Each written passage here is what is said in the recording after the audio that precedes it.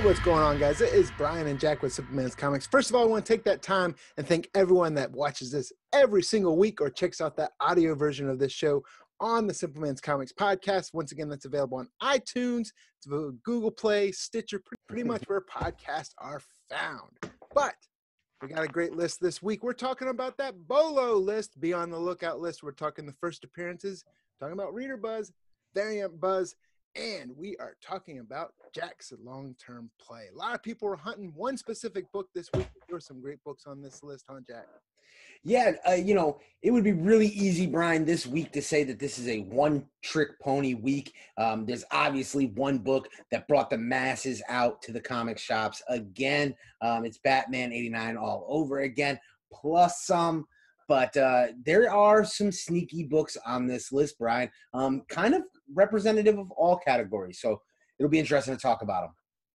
Yes, but before we get into the list, last week we did announce that we were giving away 2 sets of Mad Cave books. We're going to give away a trade paperback for Honor and Curse Volume 1, I'm sorry.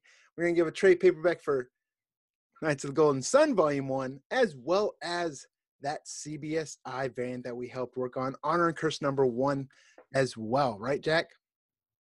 Yes, and of course now we put all those comments, great feedback from you guys.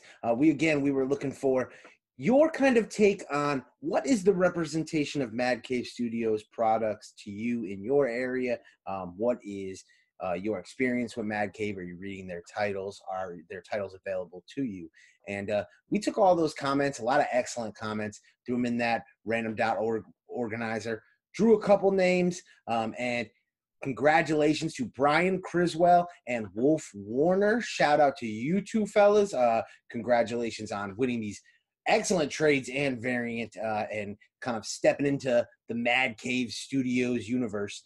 Be sure to email us at simplemanscomics@gmail.com, and we will be sure to get the details from you so we can get those out to you. But Brian, here's the thing. All those comments that everybody shared with their experience with Mad Cave, somebody was paying attention, weren't they? Yeah, actually someone definitely was. So I got a message from Mark London, who is the CEO of Mad Cave Studios, and he was at Comics Pro this weekend, and he hit me up and said, hey, really appreciate you. Well, I was like, hey, I appreciate you giving us those trades to give out to our viewers. He said, yeah, I liked all the comments. He's like, I noticed that Mad Cave isn't in a lot of places, and we are working on rectifying that. And one of the things that came out of Comics Pro this weekend was that Mad Cave Champions program, right, Jack? Yeah, and I love unique retail programs and programs that are really aimed to make comics more accessible. So shout out to Mad Cave Studios and their brand new editor-in-chief, Chris Sanchez, a friend of the channel, for all that they've got going on. Right, so that Mad Cave Champions program, that's going to give some guarantees to retailers to help carry the books in the stores and help get those copies in the hands of the readers. There's no hiding it. We've talked about it. We've championed it ourselves. We're big fans of Mad Cave. But either way, hopefully those that are looking for some of those Mad Cave titles will get some soon. And like we always say, if you can't find them at your LCS, make sure you check out madcavestudios.com. They sell a lot on there as well. But with that being said, we're getting right into the Bolo list, starting with those first appearances. And first up on the first appearance list is the book that everyone was talking about this week, and we're talking about Hell Arisen #3, Jack.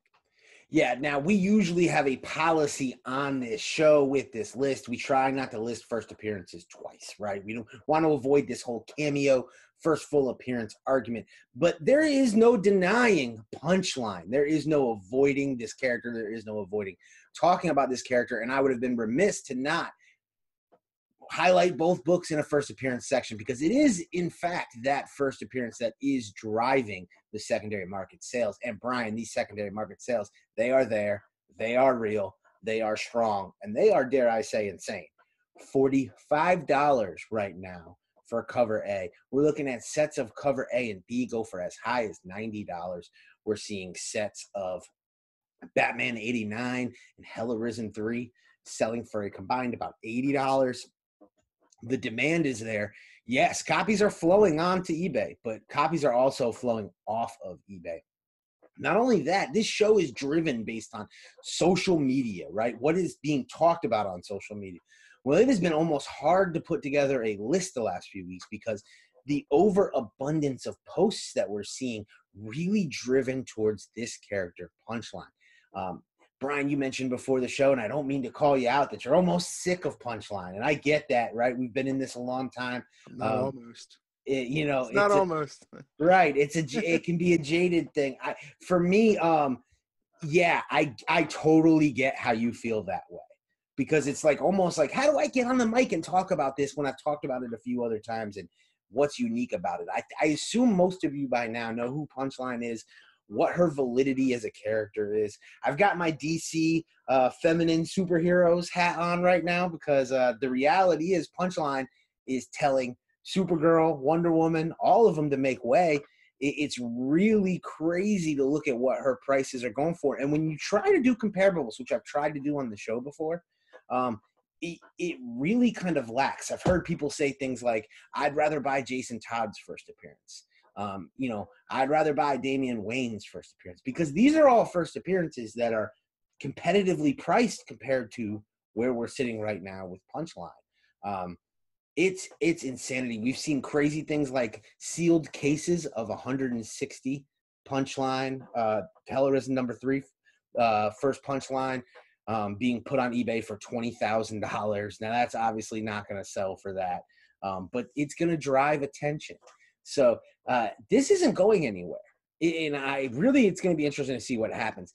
And we've got a marketing kind of a disaster situation on our hands as DC rushes to capitalize, and they move up that great Stanley Archer and Lau Batman 94 cover B variant up to number 92. They switch it with the Matina one.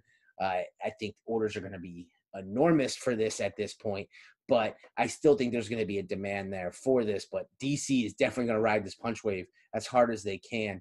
I only wish they would capitalize on these second prints like we've talked about, because it doesn't look like they're going to do that. I saw some images for some red covers. You said that name like the man wasn't like a parent does to the kid when they're in trouble. He said, "We got that Stanley Archer Lau.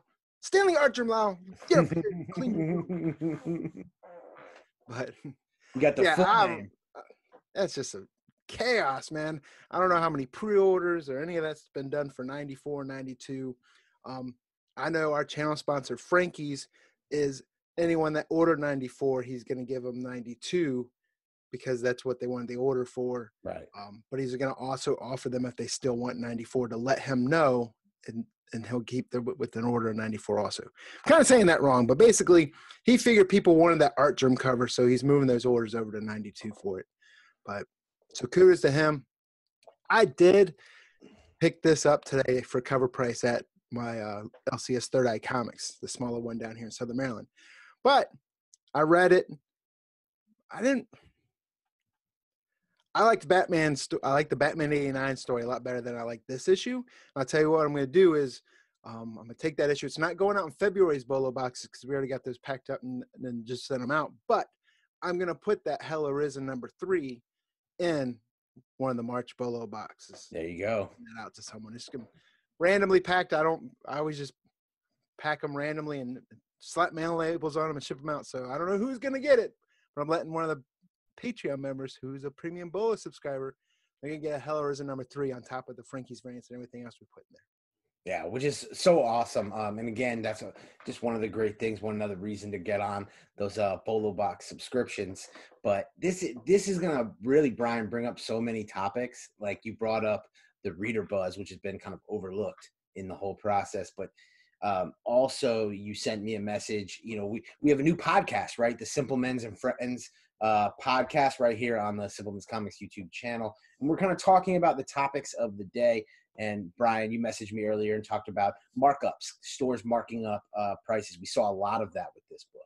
And, I expressed my opinion. Again, I come from a perspective of, I went to college for retail management. I've been a retail manager for about 20 years. That's where my perspective comes from, how I was taught. It seems to differ from person to person. Some people get upset when I say I don't think people should play the first market and the second market. But that topic is being talked about. The other topic is, when do you sell, right? That's always a question we get is, should I sell? People have asked me, well, I'll full When you disclosure. can make a profit. Right, full disclosure, I'm selling right now. May I get burnt on this? Sure, this could be a $150 book, but the question becomes, am I going to be upset about it? No, because the ROI you're pulling on this book is insane for a modern comic. I'm very happy to take that money and be able to make a long-term play with that. But that's me. If you're going to second guess yourself later, then you may want to hold something back. But, we're starting to get that question a lot. And the truth is, you got to answer that. It depends on what's going to make you happy. Yeah, and I haven't really been selling much. In fact, I was joking around about it because when I got it, and people were saying on the Patreon Discord about how they go into like 3 different shops and didn't have it, or they were marked up, or they were held for pull boxes, which is another reason to have a pull box. But not a lot of people, like, I have a pull box, but how many people are putting You're the Villain, Hell Arisen on a pull prior to the news of this coming out? But so I was joking in the Discord chat going, you know what? I'm going to wait and I'm going to put it on eBay and I'm going to undercut the crap out of everyone with it. So now I'm going to throw it in a Bolo box because I was joking. But it is going in the Bolo box for real. And moving on through the first appearances, we've kind of beat that horse. But next one up is 2020 ForceWorks #1. This is your favorite first appearance, right? Like team first appearance. Right. And one I literally referenced the other day, speaking of the podcast, when we discussed the fact that a lot of these properties get done simply for the fact that they're trying to maintain a license and a copyright on a character. And I think I had read that ForceWorks was in that sort of a situation. We're coming up on something like 20 years since their last publication or something like that, and they needed to put something out. It does fit in with the 2020 Iron Man kind of initiative. I don't know too many people who are kind of hype on that. It's missed me a bit, and that may be kind of, again, my perspective. So, no shade on those who are really digging that storyline, but it wasn't something that really resonated with me. The only thing I ever took part in it was that Machine Man 2 flip. I'll do that all day, but, all of this stuff, it hasn't really been my sort of thing. And yeah, we've talked about team appearances. This is not like an organically built team of new characters. This is people thrown together to create a team, which doesn't really ever seem to pan out. Rare occasions it can, but really doesn't ever seem to. Right. Then the next one we're going to talk about for first appearances is Ant-Man #2. This is what, Macrothrax? Yeah, cool looking character. Ant-Man has come. There were some cameos in the first issue that you could say are first fulls. In this one, there's like 3 or 4 others. I'll save that debate for you guys. You guys can decide. I don't know if anyone really cares about Ant-Man #1 or 2, but that's kind of my point, is that these books are completely under the radar, and Ant-Man doesn't have this huge world. I love Paul Rudd as Ant-Man. I'm excited to see like the age progression that they were able to do in Endgame with his daughter, to be able to kind of get some of that Scott Lang, Cassie Lang stuff. I think that these characters may have legs more than others, but we're talking about shot in the dark books. We're still talking about books you buy for cover price, you throw in your box. Or what I like to do, make a note of them.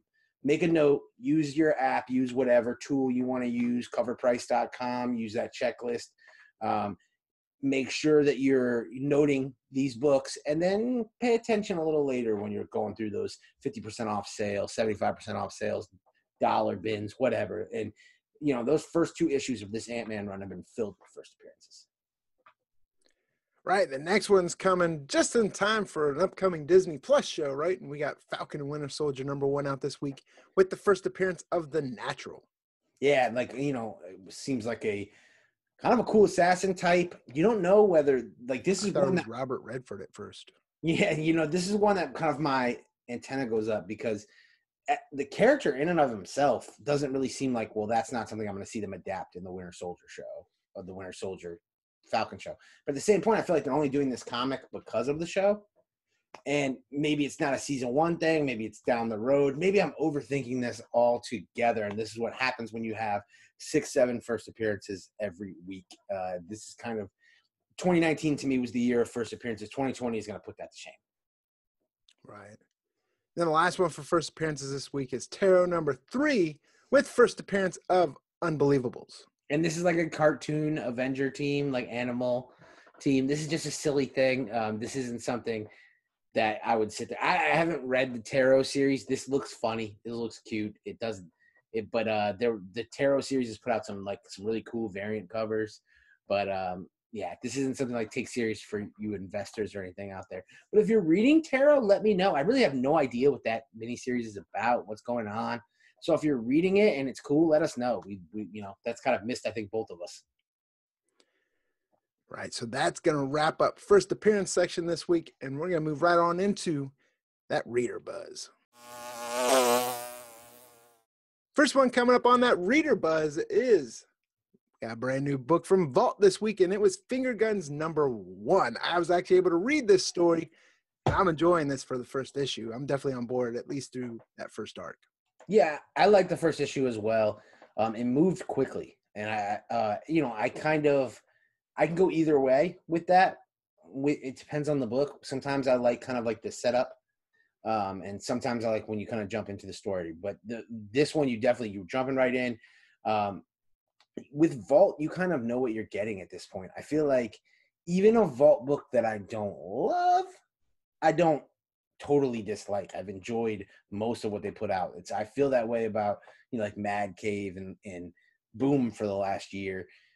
Really, like the bar just keeps getting raised. But this is like a crazy kind of concept for a book to try to take. But that's what I've liked is these kind of like out of the box books. The Vault Vintage variant, that's an homage to, I think, like a Fiona Staples cover, possibly. I was going to say I couldn't. Yeah, I knew it was because it was Tim Daniels, but right. I'm not real familiar with it, and that's the thing is, these Vault Vintage variants have gotten more creative, I'll say, but more outside the like norm of kind of mainstream.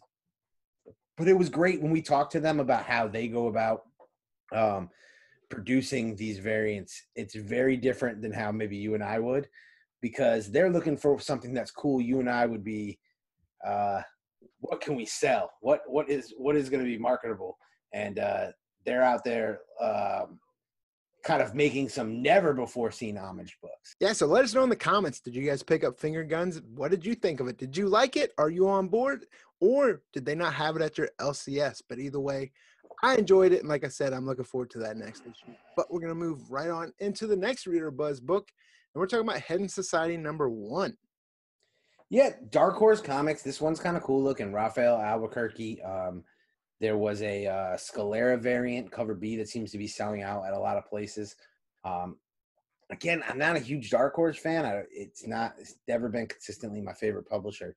Of all the stuff that I've seen recently, and I've been trying, as I've noted, to pay more attention, because that Netflix first look deal is undeniable. I mean, there's value there.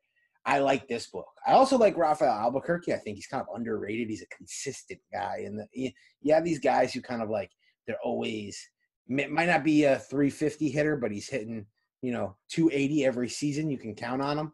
I know I'm getting super baseball nerd on you there, but I really like Raphael Albuquerque. And I think that this is I guess a creative team. They've worked together before. So this is one of the first it's got a cartoony look a bit, but again, and with Netflix and what they're doing with animation and some of the anime stuff, that doesn't necessarily turn me off the way it would have, say, 4 or 5 years ago. 4 or 5 years ago, I would have probably looked in another direction. But, I've always said you have to kind of like note the Dark Horse books because of the Netflix deal. This is one of the first ones I think that I was more like, okay, I think this one I feel good about. Right, and they had Bang last week, right? Yeah, and that has been incredible success, and we've heard option rumors on that already. But again, we've heard option rumors on that, and theoretically, if it got optioned anywhere but Netflix would have to turn it down.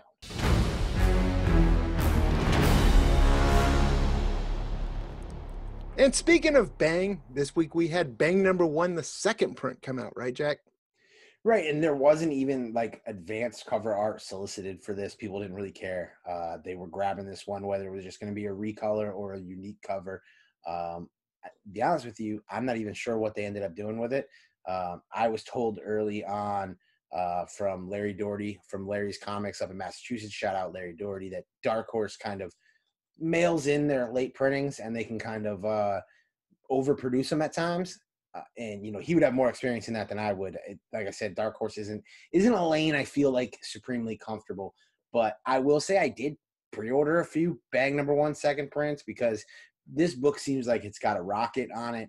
Yeah, and Brian, this hit the list, and we didn't even have cover art for this in advance until recently. And this is one of those books where this is on the list because of the success of that first print. That first print did extremely well with both readers and collectors. It's a lot of speculation going around on this one.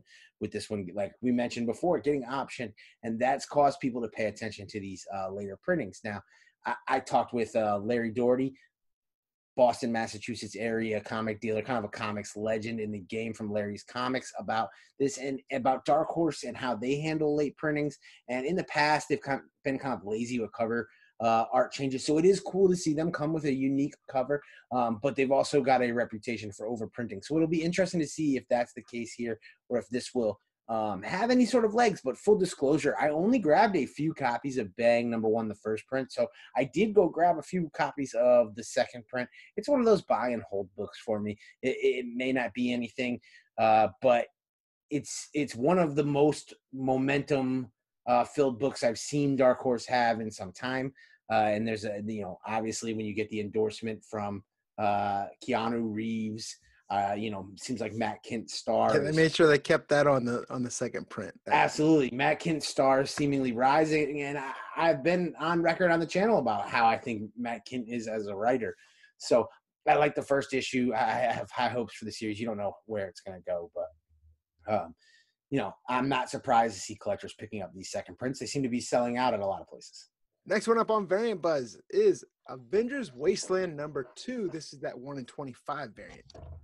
Yeah, we saw some strong pre-order sales from a few Marvel incentive variants.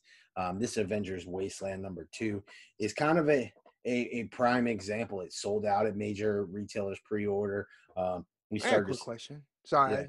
but outside of exclusives, even if exclusives, has Riccardo Federici done many Marvel books? And no, and that's where I was going with it. Now, I think, and we've said this before when we talk about DC cover Bs, I think that, and this is kind of my theory, I could be wrong, I think that's why this book is doing well. I think the book is doing well because of a reaction to the cover art. And to my knowledge, he hasn't done any Marvel covers. And there are several artists who have kind of cut their teeth doing DC cover Bs, who have done consistent, successful, stunning DC cover Bs, who, if they were incentive variants and they were drying up in the market and being chased by collectors, because of course the incentives are in vogue well over the regular price cover Bs, which tend to have a higher print run. I think a lot of these artists would start to get a name. So it'll be interesting to see. I don't know what the state of his contract situation is. He like over on Marvel now? But if we start seeing more of his incentive variants, I could see him starting to gain a following and a popularity similar to the way Lucio Perillo did. Spider-Ham, this is also 1 in 25 from David Nakayama, right? Yeah, I love David Nakayama, not just because he's like he's been a good dude for us, and he's he's liked and shared and commented on stuff that we've posted in the past on social media, but consistent artist, man, underrated. Just one of those guys who just puts out good stuff, kind of like how I was talking about Raphael Albuquerque. But every now and again, he puts out a book and it pops. This isn't necessarily popping, though, I think, for the artwork's sake. It's just kind of a cool, funny cover. And it's one of those things where who's ordering 25 copies of Spider-Ham at this point? But there is still like a fan base there. There is still a fan base between Spider-Verse and the fact that Peter Porker always had that kind of like undercover fan base. Getting to know Jason Latour. He's like the cooler Scrappy-Doo. Yeah, and getting to know, like, for instance, Jason Latour, the creator of Spider-Gwen, writer of Southern Bastards, in covering kind of his work, his appearances at comic conventions in the area, panels, in-store signings, etc., and getting to kind of talk to him, it always struck me as kind of funny that the character that he would have said, dream project for Marvel would have been a Spider-Ham ongoing. So when he got to do the annual, he was extremely excited for that. So there is a fan base for this character. And I think that the Into the Spider-Verse movies have only kind of increased that, because if you've seen that movie, and especially if you've seen that movie with children, Spider-Ham is really not just a scene stealer, but almost a film stealer, where that's kind of one of the major takeaways that kids walk away from that movie with. So it'll really be interesting if this variant is just a short-term flash in the pan, over ratio type book, or if there's any long-term legs here as a book like this dries up. I could see this being like some of those releases from 2014 and 2015 where you started to see, like a lot of these B characters like Nova, She-Hulk. At the time, don't kill me, people, but at the time it was the case, Moon Knight and Morbius, and some of those incentives became just ghost, because they just, who was ordering 25 copies, issues 3, issue 4, issue 5, etc. All right, and then the next one is Star number 2. This is another 1 in 25 variant, which I could see this being popular because are people reading Star? The funny thing is, that was my reaction, but people seem to like the first issue. That was the general reaction I heard. I will check it out at some point. I've kind of gotten off Captain Marvel. I need to kind of get back, pick up on the last couple issues and pick up on Star. The cover art for this is cool. I don't know if it's Fagan. I don't know how you pronounce his name. You can get in trouble with that last name, but that I like his cover art. I've seen a couple of his pieces before. And by the way, I'm totally assuming that it's a he. So don't shoot me if I'm that far off. But I really like kind of like that portrait painted style. I think it's a great looking cover. And it's another one where I just think that some of these variants, as well as they were doing this week, they really were doing well, not for the name behind the artist, but for how really high quality the art was. I just think it's tough when you're coming out the week of Punchline, man. People's attention is only going to be on one place. Right. And this next one of my favorite artists, especially when he's drawing Batman and Joker. But we are talking about Detective Comics number 1020. This is that cover B, Lee Bermejo, and it's a gorgeous cover in my opinion. Right, immaculate. And we're not talking about a secondary market book here. This is just a book. Probably wouldn't have made the list on most weeks. Like I said, this was more of a struggle week because so many Punchline posts. But this is, if you love anything that Bermejo does with the black labeled type stuff, this is a great regular DC cover B with Detective Comics. Bermejo to me is as consistently amazing with his Gotham related stuff. His dark kind of gothic painted style is made for Gotham City. Yeah, and I love like the Absolute Luthor, the Absolute Joker. Yes. But I agree. Definitely in his element drawing Gotham. And he was doing Daredevil for a while too. So yep. Very similar. Yeah, and God forbid, but may end up kind of cross mixing in the future. Yeah. Darebat. But moving on. It's been one of those days. Next one we're talking about. This is a great cover as well. We're talking about that Avengers number 31. This is the J. Scott Campbell cover. I've kind of been fatigued with J. Scott Campbell, but I always think he's in his element when he's drawing either Mary Jane or Gwen Stacy, and this is that Gwen Stacy variant for it. I'm so glad you said that too, because you and I have kind of really been in sync about how we feel about variant cover artists, and I think it's because it's not unique to you and I. I think that's kind of how the market feels. And recently I started to notice a clamoring for J. Scott again. And I really attributed it largely to the newer collectors. Again, you and I are two dusty veterans. We've seen guys 8-9 years ago putting their J. Scott Campbell master collections together. We've seen amazing J. Scott Campbell collections. And a lot of people are just getting started now. But I say all of that to say that I've been paying attention to the last few covers that J. Scott has put out. And I have to say that I think the recent J. Scott Campbell stuff is really trending upward. think the quality's there. You mentioned this is a great cover, and I agree with you. The Gwen Stacy stuff, he's in his element. But have you seen that Catwoman, like the 80th anniversary variant? Like, that's incredible. By the way, I know this is totally off topic. That entire Catwoman 80th anniversary set with Delato and Ji Hyung Lee and Jim Lee, and it's just insane. Absolutely insane curation of cover artists. But yeah, with that book, with this one, there was a one a couple weeks ago that J. Scott had that made the list. We're starting to see that again, where people are starting to get to a point where when he puts out a book, they have to grab it. And that fatigue is real.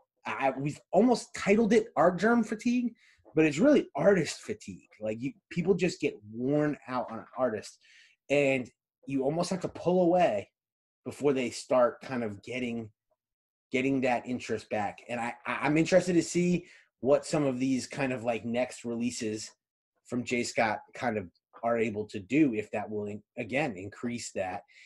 Similar to what, like, same with Adam Hughes. Adam Hughes was everywhere, and now suddenly you don't see Adam Hughes as much. So I expect to see Adam Hughes have some success. Again, be on the lookout.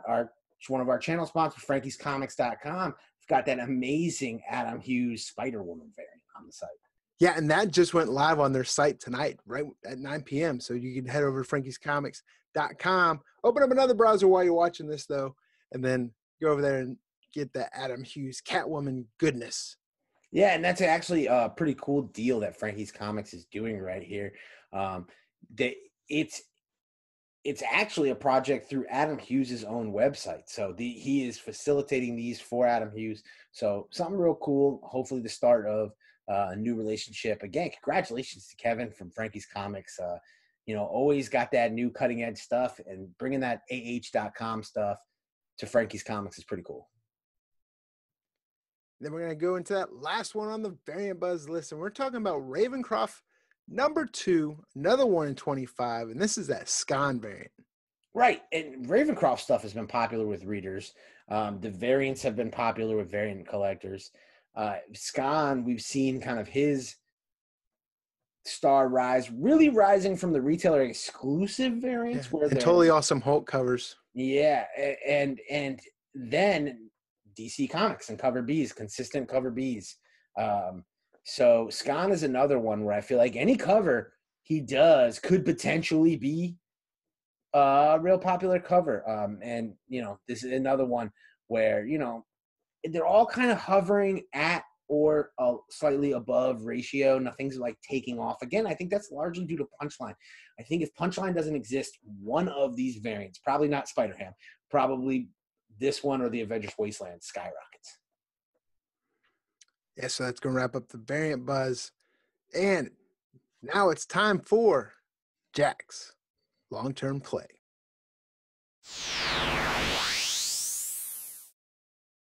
So I think a book that was kind of hidden in a bunch of the buzz about some other books, especially Hell Arisen #3, but a book that came out this week was Jenica #1, and this is, Jack, is your long-term play this week. Yeah, and again, guys, full disclosure, Hell Arisen #3 is like the book of the week, right? It's the book, the banner book to pay attention to. But that's not the point of this segment. That's not the point of this portion of the list. The portion of the list is supposed to be dedicated to a book that really, if you look at it in and of itself, you pre-ordered it 3 months ago, it may not look like a great investment today, but we're looking long term. So the book I want to talk about is TMNT Jenica #1. Now, of course, I'm a big proponent of Jenica Turtle. I was on board day one with Teenage Mutant Ninja Turtles '95. A big advocate of the character long term. Got to be cautious. Seems like everyone's all in. We're still missing those Jenica toys. We're still missing that Jenica merchandise outside of the comics world. But that's really the only thing we're missing from this becoming really part of the permanent Turtle lexicon. And coming out with this one shot, I think, is big. If you go back in the history, hit those back issue bins. If you're not familiar with Turtle books, you may not be aware of this. Now, my hardcore Turtle people, shout out to Paul Wiederholt from the Tales from the Flip Side podcast. He knows what I'm talking about. Those micro series, those one shots, those origin books are really tough finds at this point. And I'm talking about cover A and cover B. Forget about those incentives. That becomes even tougher. And these incentives, I think, for this book, I think are going to have legs long term. The 1 in 25 variant. Now, Brian, we've talked ad nauseum at this point several times about the value of IDW with these 1 in 25 incentives. They just don't do them very often. And I had doubts about this one because there's about 8 store exclusives. And shout out to the stores who did store exclusives, because this is a book I would have for sure wanted to have my hands on an exclusive for 2 reasons. Number one, because I think it's going to be a big issue long-term. Obviously, it's the long-term play. And secondly, I think that these incentives are going to have legs. So, even at a 1 in 25 incentive, if a store did 1,000 print run, of this book, you're still looking at a fat stack of incentives sitting on those retailers' desks. So I would have expected this incentive to really be selling slowly, but we're still seeing sales of $30 to $35. Now that is outperforming some of the Marvel books that we've already discussed that had immense variant buzz. So I think people really are underestimating Jenica Turtle, Brian. I think a large part of, say, like the casual turtle people, the people who they dipped their toes in because they were making some money. They were laughing at me when I was talking turtles before. And then when this whole thing happened, when Jenica was Punchline and everybody was going crazy, then suddenly everybody was getting in the turtle game. And now people have kind of gone back home. But you know what I've noticed that I don't think the community is talking about. And this is what the problem sometimes that I have with top 10 lists, something that you and I have an experience with in the past, but not something we do presently. Not to say that we won't do it again in the future, but I think that sometimes things get kind of lost in the shuffle. And one that I feel like has been totally lost in the shuffle. Everybody was ready to comment when it was going down, including us, right? We had it on the cold list when we did hot and cold. We've had it on the down portion of 3 Up, 3 Down, talking about Jenica Turtle. That book we talked about, I remember Mike Morello talking about that book going down to like $20 to $25 and talking about how little demand there was for that book. That is a $50 to $55 book today. An IDW book, less than a year old, less than, I think, 6 months old at this point, selling for $55. That has, you look at the cycle, right? It's already hit its peak. It's come down. And then it's risen back up. It's got staying power. So that makes me sit there and go, well, what about people who get introduced? What happens when they make that toy? And new people get introduced to Jenica. They are going to want these items, and these items are not going to be cheap. I don't think that first appearance is going back down. As long as Jenica exists in the book, as long as she exists as the 5th member, I think that first appearance can only go up. Yeah, especially if they got toys coming out. Yeah, that's the missing piece. And there's so much I would love to say about that I really shouldn't, but it's one of those things where that is going to happen eventually. And when it does, I really think that changes the game. It's just that the process for doing those toys isn't the same as the comics. It's all complicated licensing stuff because you're dealing with Nickelodeon. If they do a cartoon and Jenica is featured in a cartoon and you start introducing children in mass to this character, if you start for back to school, when they come out with those book bags, if they have girl ones with Jenica on it, I know my daughters are going to want them. All you would need is a turtle shell backpack with the yellow. Right. And they already do them. If they just start including Jenica in that product mix, if she starts getting that kind of attention, if the next Turtles live action movie, they decide to go with the 5 instead of the 4, any of these things happen, if all of these things happen, this character can do nothing but go up. Sure, is it possible that Jenna could go away? Sure, she could. That's always going to be something that's going to scare people. But what I'm talking about is this one shot. I think this one shot is going to be, or this mini-series, because it's typically the micro series, they're like 1 to 4 issues. I think that they're going to be overlooked this week because of Punchline, other weeks because it's issue 2, 3, and 4. And I think that in the long term, that first appearance is going to be expensive. It's going to be outpriced a lot of people. Getting that book with that Jenica trade dress, which, by the way, as a marketer, I have to say shout out to whoever. And I should have looked up who this person is, but shout out to whoever the letterer is or whoever did the marketing for the book who came out with the trade dress for this book. Trade dress is phenomenal. This is one of the books where if I was creating a store exclusive, I actually would want to keep that trade dress on rather than do a virgin cover. And I have to say, shout out to the stores who did store exclusives for this, because I saw a cool like Mortal Kombat looking video game cover. I saw a cool Kingpin homage where you had Jenica as a human and Jenica as a turtle. A lot of unique stuff. This is one to keep an eye out for. I know it's not one everybody's talking about today, but I'm willing to bet a lot of people are not aware that Jenica's values are rising. And for that reason, and all of the reasons that we have consistently talked about the value of this character, I really think that this is a solid long-term play. I would be grabbing those incentives if you can get them at or below ratios, specifically below. And I would even look at cover A if you can find it at the right price. And I would be patient because you may see it on some discount lists. So yeah, I've picked this up. I haven't had a chance to read it yet. I've kind of fallen off reading Ninja Turtles. I still pick them up, but I haven't been keeping up with the story since about issue 101. But there is Jenica fervor out there. I tend to like the Jenica character. I will fully admit, though, I've like sporadically read Ninja Turtles over the past few years. And then, of course, with that Jenica hype, it's like, well, let me see what everyone's talking about. So I went back and started reading it again. But I agree with everything that you just said as far as I think as soon as there's Jenica toys out there and you got people picking up those toys, it's going to drive more people to the comic books. Now, I agree. I think that first appearance will always be the one to own.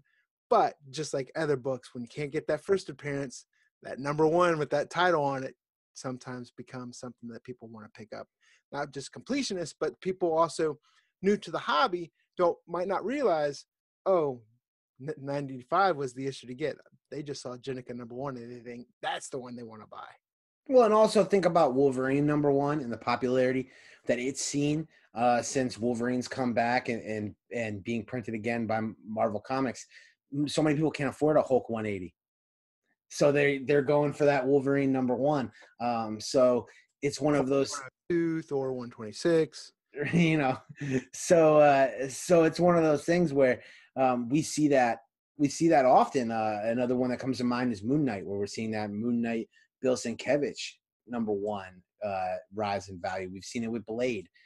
So I think that this is one of those scenarios. If this book becomes what I think it can, a 3-digit book all day, then very well we could end up seeing this. And by the way, the second print, be on the lookout for that Ben Bishop second print, because that's still a $7 to $10 book.